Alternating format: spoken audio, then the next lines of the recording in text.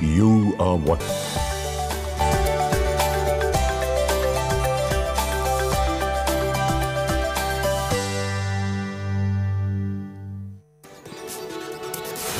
Aryan Khan has been given a clean chit by the Narcotics Control Bureau in the Cordelia Cruise drugs case.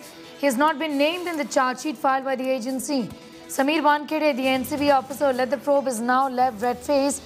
DDG NCB says errors in the first probe were there and that it was known that Aryan Khan did not take drugs.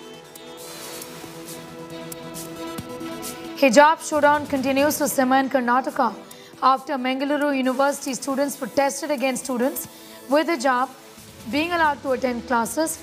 The university principal has claimed that MLAs are pressurizing her. Meanwhile, Karnataka Home Minister has made it clear that the university needs to follow the court's orders.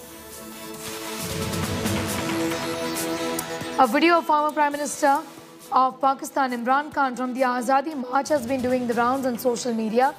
In this video, the former Deputy Speaker of the National Assembly, Qasim Suri, can be heard asking the party chief to give an Islamic touch to his speech. Later, Imran can be seen mulling over the advice of Suri. Imran Khan said he is a true lover and follower of the Prophet. Big win for forces in Jammu and Kashmir. Killers of TV actor Amreen Bhatt were gunned down early today morning. It took forces less than 24 hours to avenge Amreen's death. The Lashkar-e-Taiba terrorists who killed the TV actor and injured a nephew were neutralized in Kashmir's Avantipura. Meanwhile, former Chief Minister Mehbooba Mufti met Amreen's family in Budgam. She's condemned the cowardly attack.